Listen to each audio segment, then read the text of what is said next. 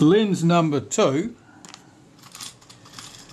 This is the one that's got the knurled front surface here on the focus scale ring. Hurry up camera, keep up. Disassembling this is very much the same process. So I'll quickly strip this down and mention what I need to mention as we go. So we've got 4 of these wedge shaped things that hold everything together. This one where the spring's on at the moment, we'll leave that well alone, because I can't be bothered going out and hunting for the special screwdriver in order to remove it if I wanted to. Just remove those 3 screws.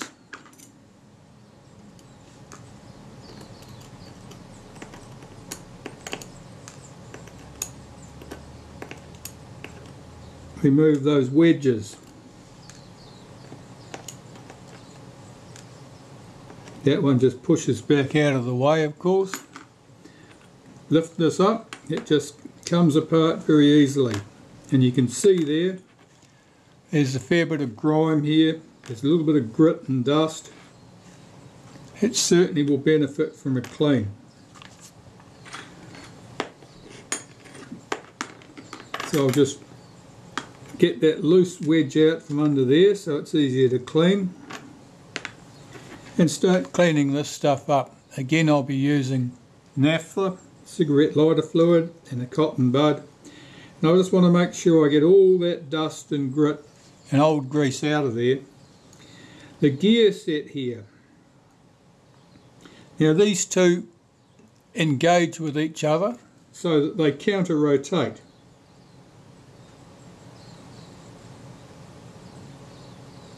Even though they're just a fairly narrow piece of gear, they've got an area where they just catch each other, so they counter rotate, and that's what's required in order to move our depth of field pointers in this sort of motion. So one of them is set lower than the other one, and one is set higher, so it clears the bottom one. Right, so these parts need to be cleaned. And this thing, I think you can see there's a fair bit of dust and grit and rubbish in there. That all needs to be cleaned. All this outside surface, which you can't see because I have to refocus the camera. All this outside surface here looks a little bit tarnished. It's certainly dirty. That might just be grease and dirt. All of that rubbish needs to come off. And we can start putting it back together.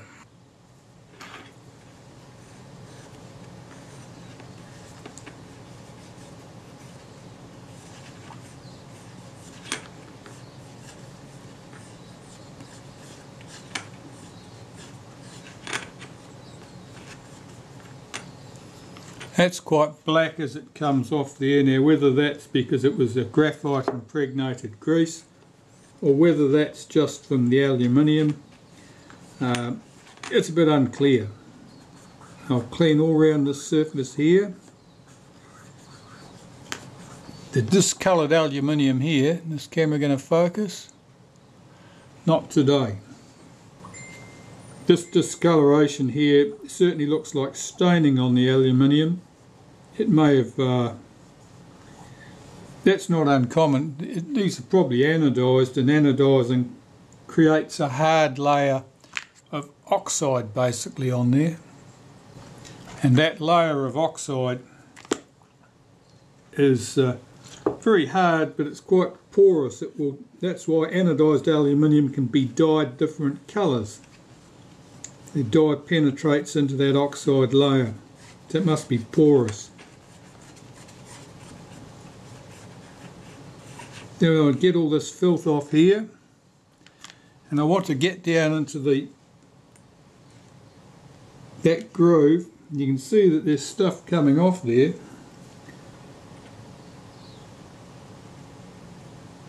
That could be dust and dirt that's packed in there.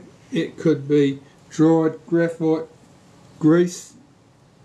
But whatever it is, it really needs to come out, because there's bound to be dust and other rubbish that we don't want.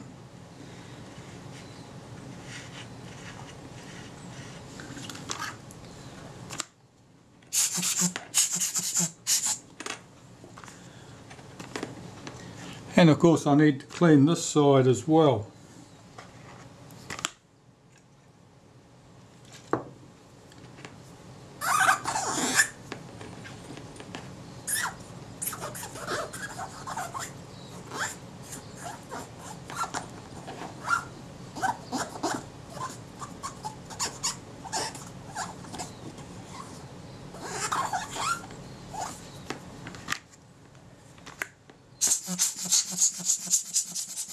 Yeah, most of that was just dust. It wasn't stuck there particularly much, and it's all gone now. So that piece is as clean as we need it to be. This piece here is the next one to deal with.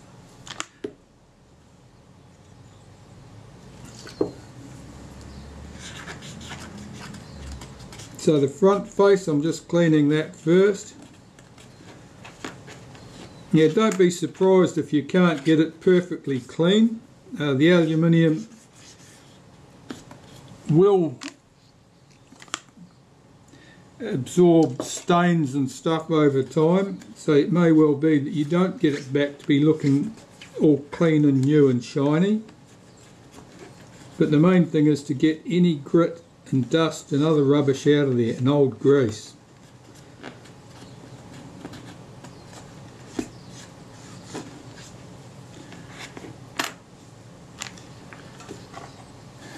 You can cut through an awful lot of these doing this job. That's alright. They come 200 in a packet and they're cheap enough.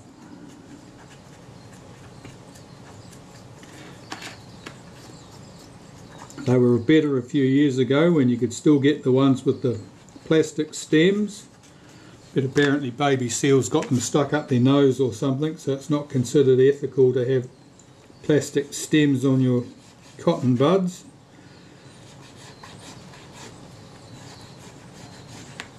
And you have to have these cardboard ones instead. They've actually improved the quality of these quite a bit. The cardboard stems used to really turn to custard, but these ones aren't too bad. Okay, well that's looking pretty good.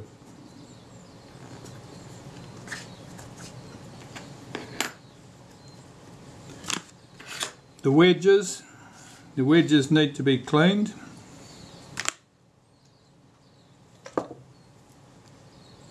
As I mentioned earlier, that green stuff on there is some low friction material. I don't think it's Teflon, it probably predates Teflon. I don't know what it is.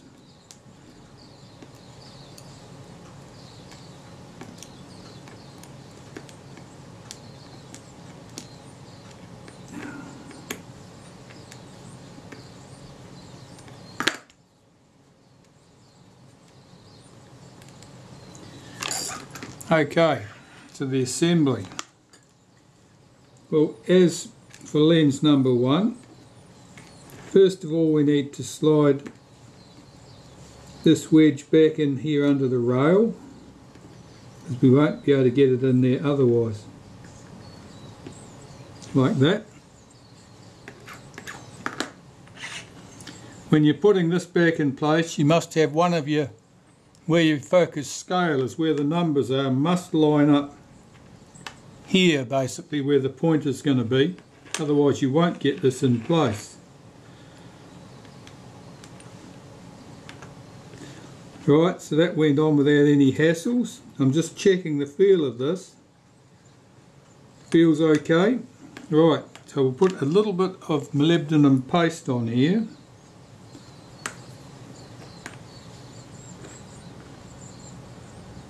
And I'm putting it in that groove all the way around where those wedges will run.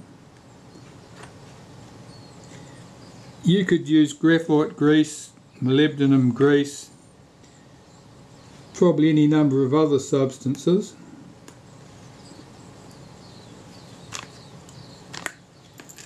Right, now I've just dropped that wedge back out of there, so we're going to get that back in place.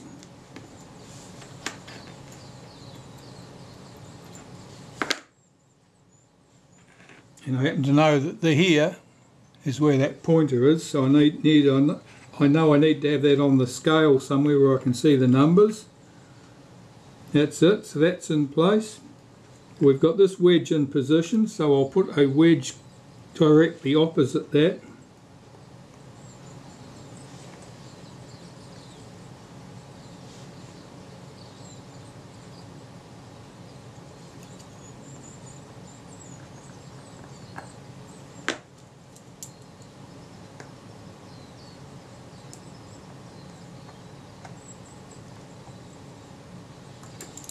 Do that down lightly, and I'm trying to make sure that that wedge is square to this centrepiece, that it's not cocked at an angle, otherwise one of the edges will bite in and make that stiff. That's moving very smoothly there. It doesn't feel unduly loose, so I'm going to tighten that screw up, check again. That feels good. So this one, the one that we've got floating around in here, I'll put the screw in there.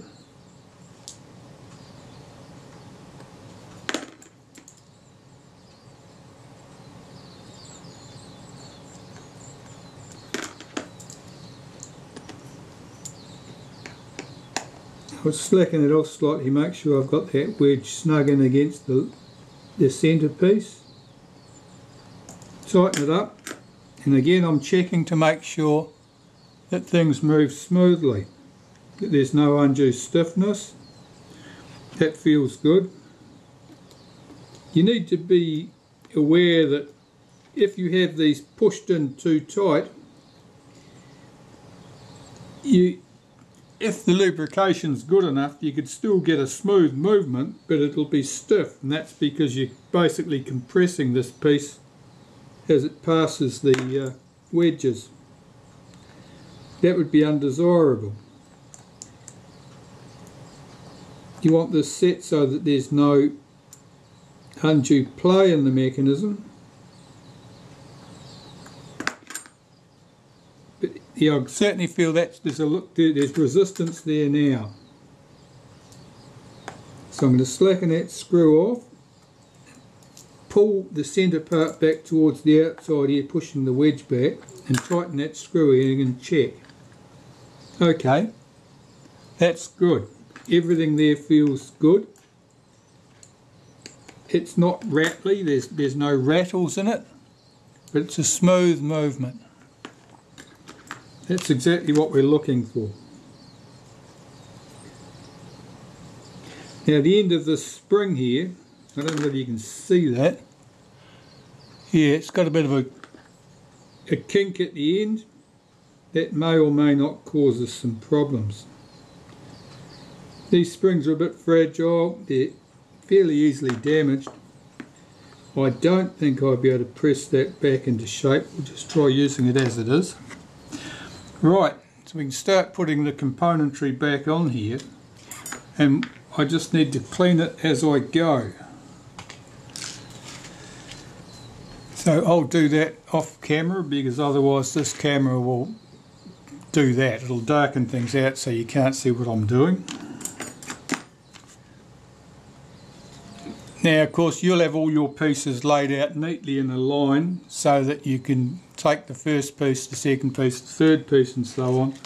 Unfortunately mine doesn't look like that because I'm too messy. So I've got to pick these pieces up because I know which ones go where.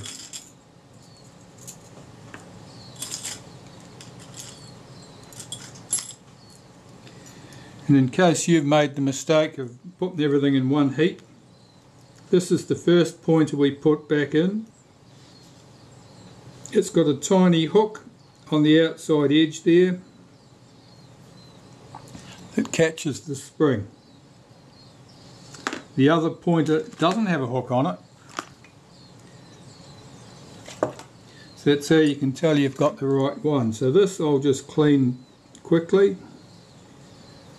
This looks relatively clean as these things go. The ones that don't work well are ones where people have lubricated them to death.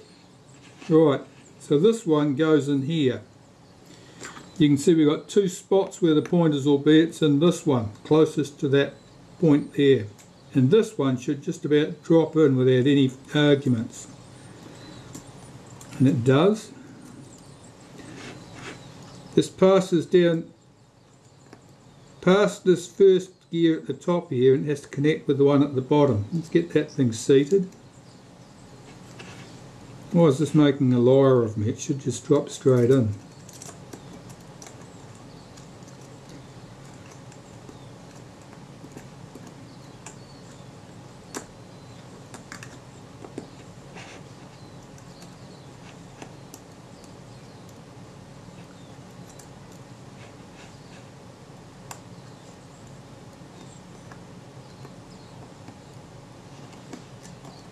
This is a bit tight. That's better. It's dropped in now. And this should be coupled with this lower of these two teeth gears here. That's it. It's dropped into position. I'm not sure what the fight was all about. It's moving smoothly enough. Where's our spacer ring? Now here's the spacer ring. I'll just clean that.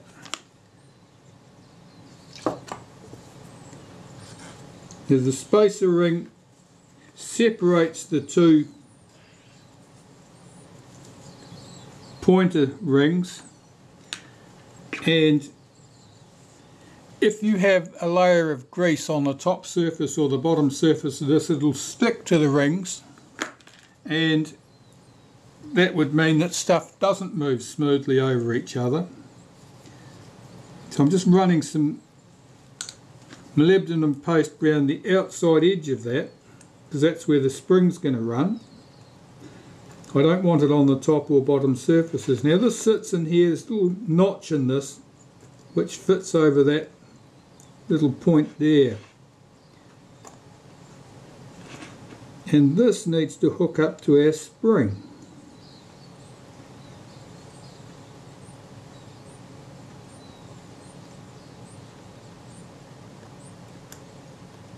Like that. Now this spring's a little bit out of shape, as I say, so I twisted it over so that this is not being pulled hard into it, and that should return easily to the rest position. That's moving nicely. The next piece.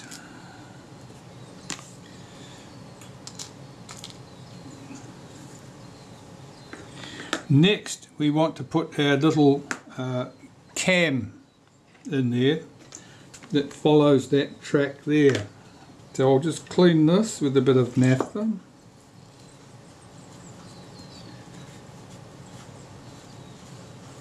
Now be very gentle with this cam. I mean, you've got 3 points on there. You've got the hole, the tube with the hole in it. You've got the thicker post which follows this track, and you've got the thinner post which couples to the other depth of field pointer. Now if any of those are bent out of shape, if they're not all running in the same plane, this thing will not work smoothly. It'll tend to jam up.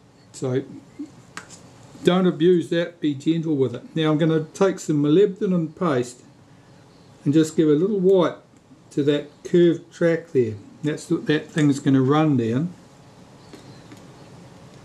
and then drop that in position like that.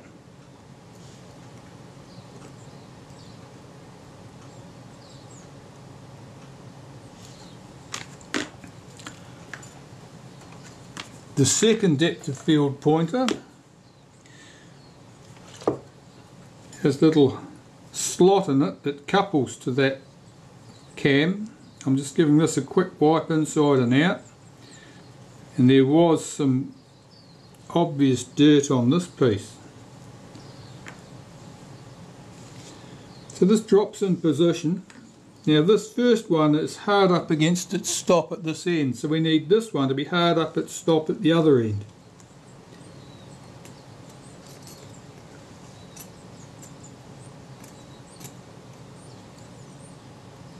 got to get the pin in on that little cam engaged in the hole here. Now this isn't hard up against its stop, so I need to move this around on that top gear another notch and have a quick look. That appears to be correct now. Making sure that that's all seated. So both of these pointers now hard up against their stops at each end, I think.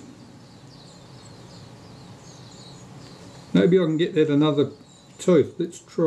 Maybe I can get this over another tooth. Let's have a look, see if it'll go. Yes, it can. So I was fooling myself. I wasn't as hard up against the end there as I thought I was. Okay, so that piece is good. Now we have this piece. The pin on this couples with that little hole on the cam. The spring hooks over the same post that the other spring hooked over there. And again, this needs to be clean and free from sticky grease and dirt.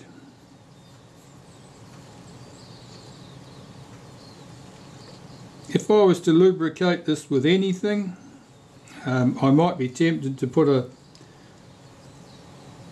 fine wipe of molybdenum paste around the inside where it revolves around the centre, but generally I've found it unnecessary. Or I might use dry graphite.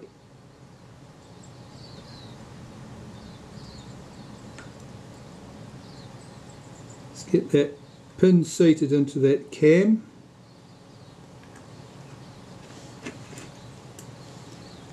That's that. That's sitting there. Rotate that spring. Hook it over the post. Okay, so that's that half of our lens body complete.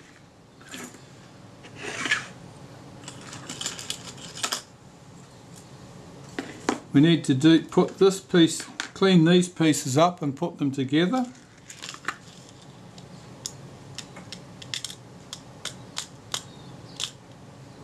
And these pieces, of course.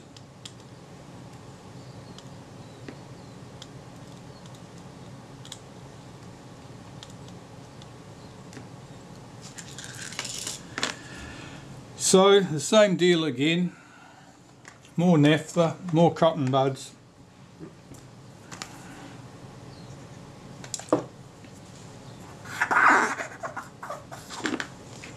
When you're using these, be careful because they do catch on sharp metal edges, and then they'll leave pieces of cotton behind, and those pieces of cotton can jam things up.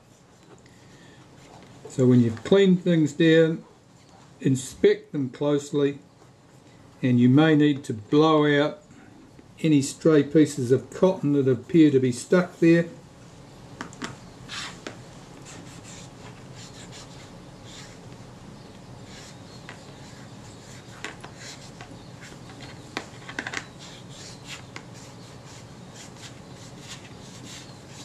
Just cleaning all the surfaces of this brass ring up. That's their cam surface there that the pin from the rangefinder runs on. Just cleaning both all around the outside edge. These are often discoloured. Now that's just from people handling them, and their perspiration does that. You can see your fingerprints in it. It doesn't usually cause any problem unless it's quite serious and then you feel roughness on there. You might need to do something about it. This seems fine. Some molybdenum paste. I'll just run a little bit around the outside of that piece. Around the inside. That's where it runs in that channel in the back. And some on the face where it's going to couple to our rangefinder pin. That's probably a bit excessive, but it'll be alright. Now I can just see a thread of cotton there. I'll get rid of that. Just check that this moves freely in here. It's not binding, that the action is smooth. If it was rough, it would mean that there was probably some lump or bump on the metalwork that needed to be dealt to. That appears to be fine. The retainers, we've got 3 retainers.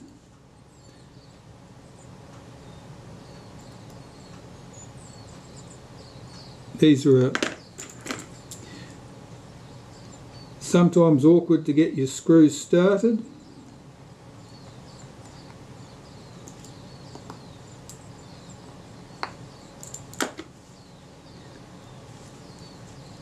If you're trying to demonstrate how easy it is, you can be sure it'll run badly. If you're telling people how hard it is, the stuff will just fall together and make a liar of you. That's just the nature of these devices.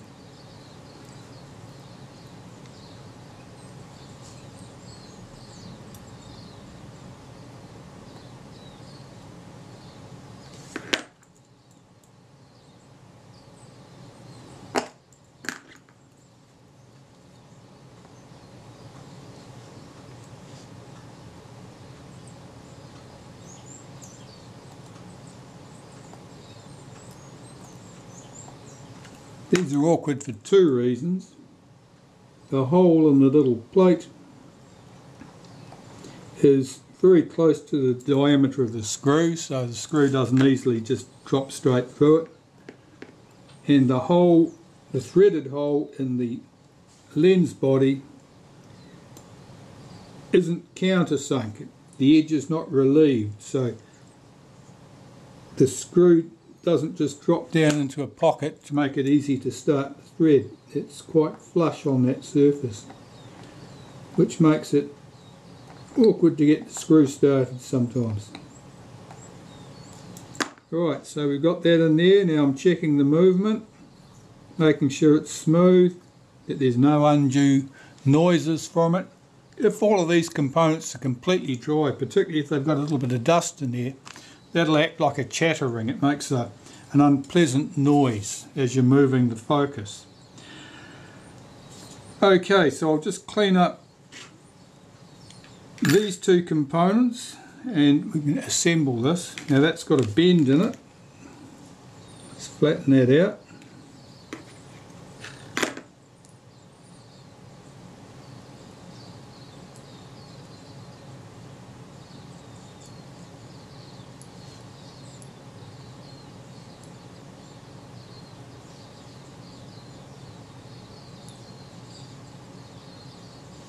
If you've got a shim like this, you want it to sit flat naturally, otherwise it'll be applying some unwanted pressure somewhere in the system.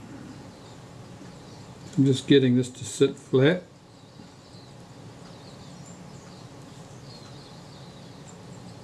That's pretty good. And this piece, of course, which couples the mechanism in the lens body to the lens tube and the camera.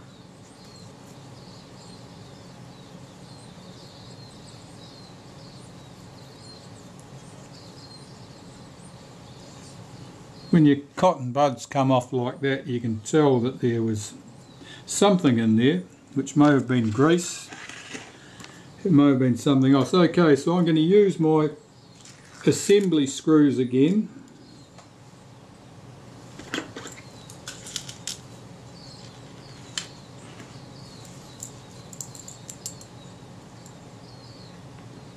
And these just act as a guide to hold that shim in place in particular while you're getting everything back together.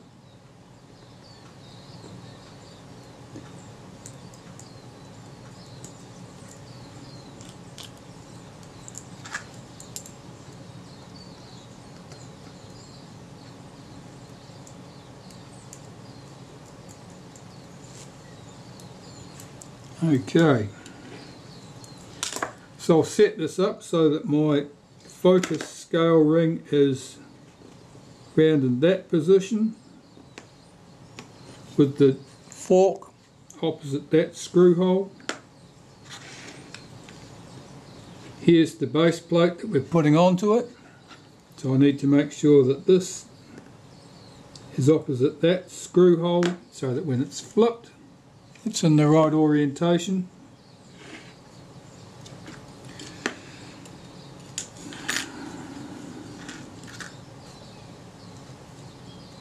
Put this in position.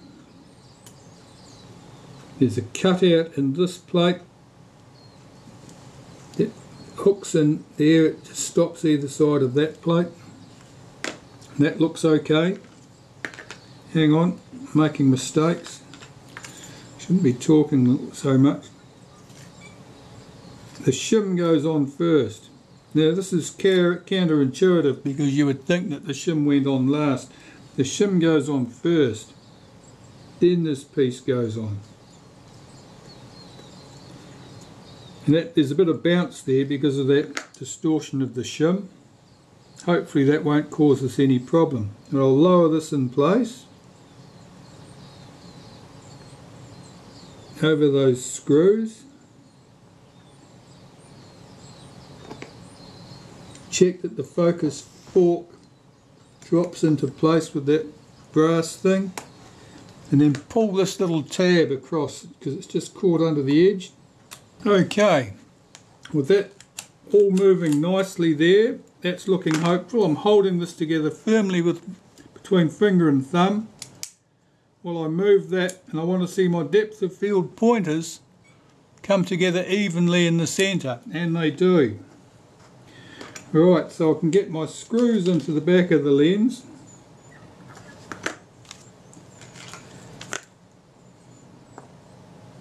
I just ran out of card space before,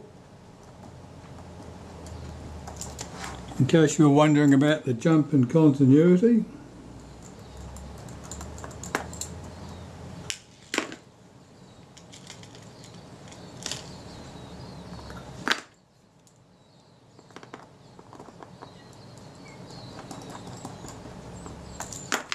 Right, that's held together firmly. Now I can check this, make sure that my focus is smooth, no undue noises, no roughness.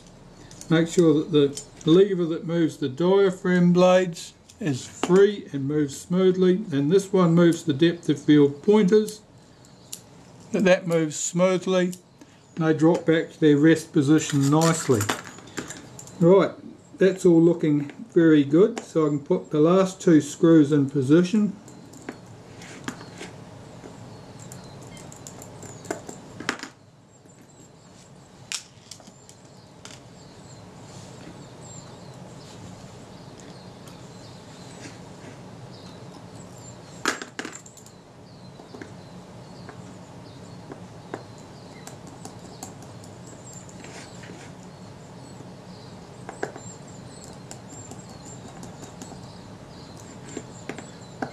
Snip all four screws up.